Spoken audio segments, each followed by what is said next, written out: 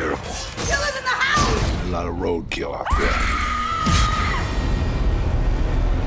Hey, hi, welcome to LatinHorror.com. I am Morán, and I'm here to interview Kade Wise from Murder in the Woods.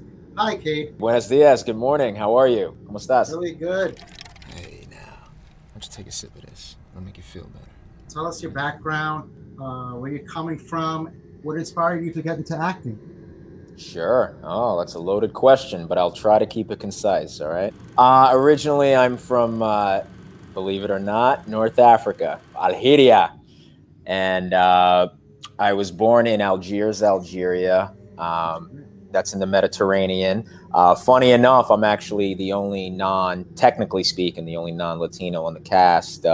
However, after being born in Algeria, I immigrated to the United States in Brooklyn, New York. I've been around the Hispanic community my entire life. I've gotten very well accustomed with the Mexicano community, and some of the best people I've ever met in my life, some of the hardest working, most honest, and so on.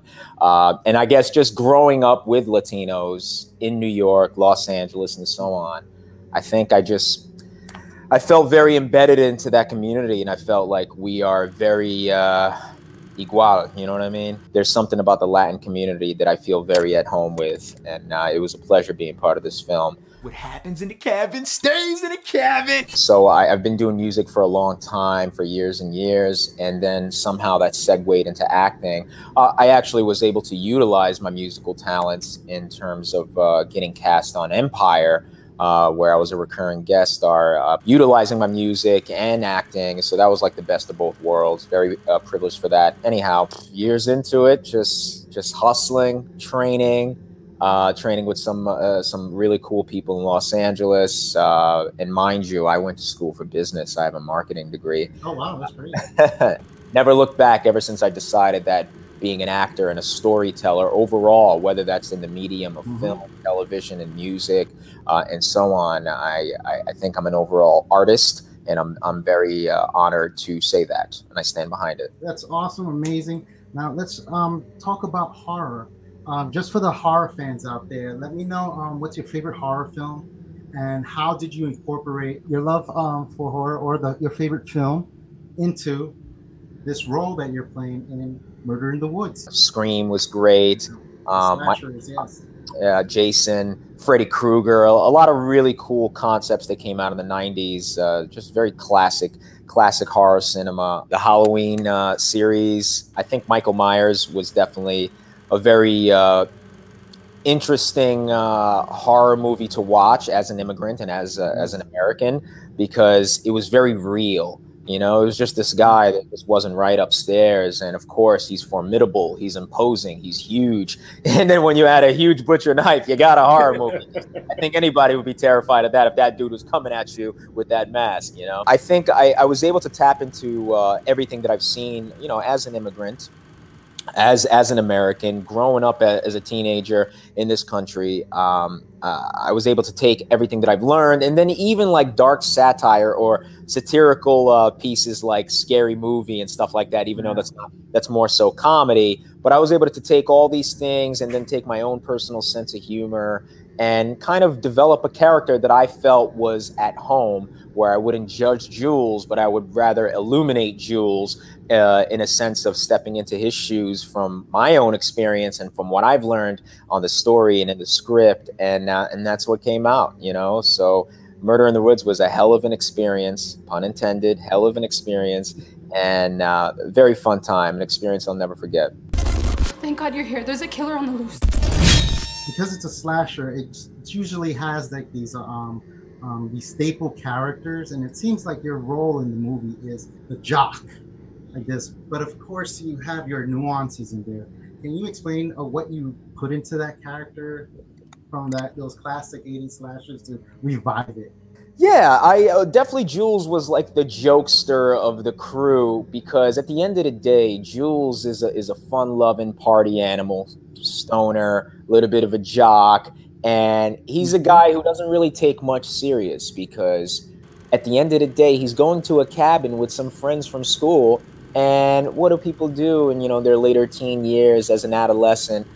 you want to have some fun, if you know what I mean. So when things start to get serious in the circumstances of the story, he doesn't really take it so serious because at the end of the day, I'm here to party. However, what I liked about Jules is that he definitely has a coming of age in the story because when the circumstances start to get truly grave and somber, he, without giving much in the story, he steps up to the plate.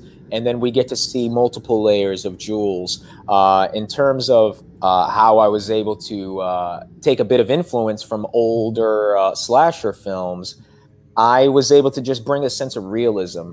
I was able to take everything that I knew kind of that fit the formula of being thrilled and afraid and how would somebody feel in any particular predicament based on what I've, known from watching American horror movies, as well as what I would do in real life. And then I was able to kind of to take my own humor and kind of create a well-rounded character that made sense to me. In the whole movie, all right, you're always the one chosen to see what's out there. Sounds like my real life. There's a scene in the film that you're actually, you're taking initiative and stuff like this, and you're with the character of Chelsea, and you're going upstairs, and it seems like you have your hands on her shoulder, and you're kind of like using her as a shield. I just found it funny. He's a funny guy, this guy. Yeah. He He has all these layers. You just don't know what you're going to get with him, No, I think right before that scene, you're also, I think Chelsea goes, you're here to protect us, and you deliver this like great line, which is, I think it's like, I'm here to get laid. Because I was like, it's tension, and boom, I was laughing. That's what I need. Laughing. It was great. That's what I thought was needed. If we're going to kind of push the envelope and push the needle in terms of, with the exception of myself, of course, but as a cast portraying all Hispanic characters, we're already doing something that's not necessarily widespread in show business in Hollywood, So if we're going to have a slasher movie, I thought you always got to ease the tension. You always got to ease the tension, because if we're showing people something new, if we're trying to scare them all throughout this story the whole time, it's going to get a little, not stale, but they're going to get a little bored. You want to have dynamics. You want to make it go up and down. I'm sorry, I'm from New York. I talk a lot with that. Don't worry, I'm from Queens. Oh, what's up? Yes, Queens and Brooklyn over here. How you doing? Oh, I love it. We're neighbors. I didn't even know you. Yeah. You should have prefaced this at the beginning of the Oh, I was going to give you a little trivia. You ready? Oh, trivia? Oh, there you go. Yeah, you ready? Funny enough, that line was not even in the script. Oh, great. That's awesome. I just said it in the moment. I was like, well, we know what the character came to do at the beginning. We see it in the trailer. Yeah. So it's like, when it's like, no, you came to protect us. Yeah, that's just something I said because that's something I said before. It felt like the right thing to say. And now, here's the reality. Now, I just came to have some fun. How is it working with Machete? Oh, he was great. It was great. It's my first time ever working with Danny Trejo, and he's just got such a presence, that guy. He just shows up, and it's like, whoosh, time stops just for half a second. You know what I mean? And he's very professional. He really made everyone feel at ease. Kind of brought a sense of gravitas to the set that kind of naturally made everyone up their game just a couple notches more. So working with him was a pleasure. So the most important question. Oh my goodness! I'm going to hit you with the most important question. What was in those brownies on the set? Did they help you in any way? Did they help your character? That's the secret ingredients of an ancient Aztec formula. I cannot reveal that.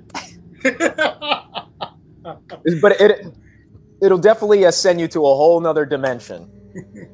Well, Kate, I would love to thank you for coming on to LatinHorror.com.